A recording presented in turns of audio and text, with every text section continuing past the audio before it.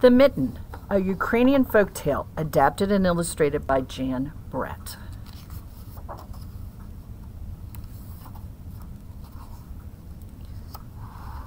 Now remember, Jan Brett is the lady who does a lot of drawings on the outsides of this story. So the story is here in the middle, but then there's secondary information on the sides. So don't forget to look at the sides. Once there was a boy named Nicky who wanted his new mittens made from wool as white as snow. At first, his grandmother Baba did not want to knit white mittens. If you drop them in the snow, she warned, you'll never find them. But Nicky wanted snow white mittens, and finally Baba made them. After she finished, she said, "When you come home, first I will look to see if you're safe and sound, and then I will look to see if you still have your snow white mittens." So off went Nicky, and it wasn't long until one of his new mittens dropped in the snow and was left behind. See it right there? It's right there in the snow. Okay.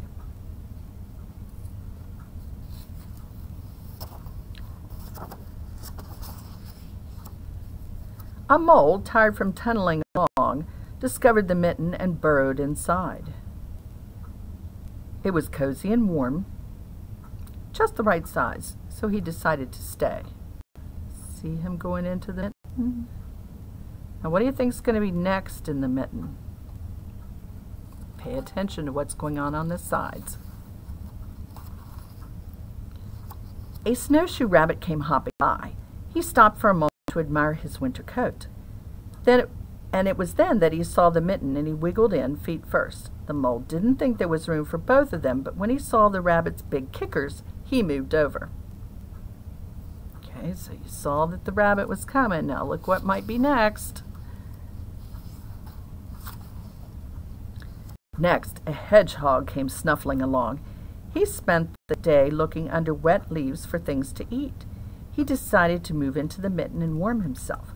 The mole and the rabbit were bumped and jostled, but not being ones to argue with someone covered in prickles, they made room.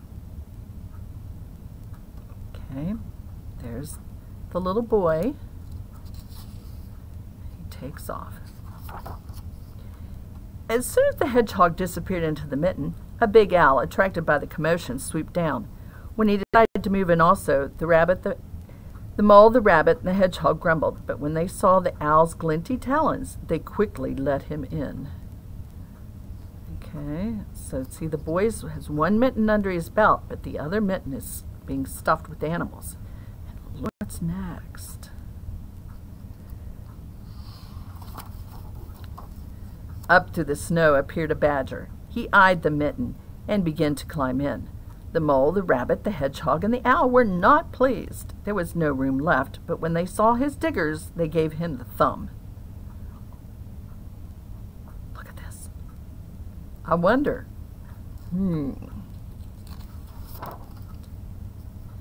It started snowing, but the animals were snug in the mitten.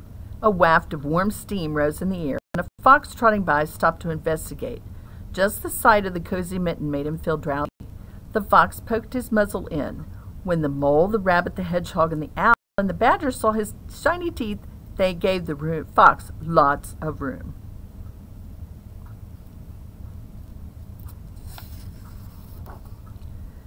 A great bear lumbered by. He spied the mitten all plumped up. Not being one to be left out in the cold, he began to nose his way in. The animals were packed in as tightly as could be, but what animal would argue with a bear?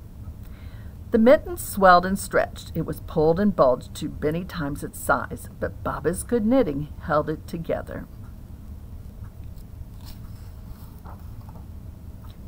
Along came a meadow mouse, no bigger than an acorn. She wiggled into the one space left and made herself comfortable on top of the great bear's nose. Now it looks like the boy has realized he just has one mitten.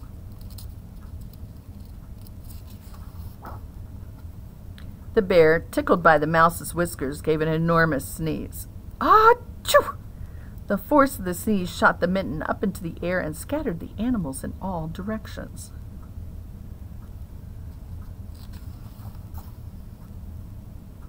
On his way home, Nicky saw a white shape in the distance. It was the lost Mitten silhouetted against the blue sky.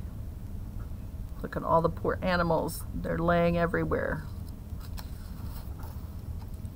As he ran to catch his snow-white Mitten, he saw Baba's face in the window.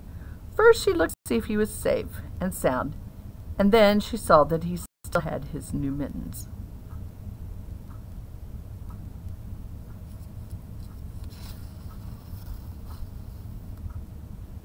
But look how big one mitten is compared to the other one.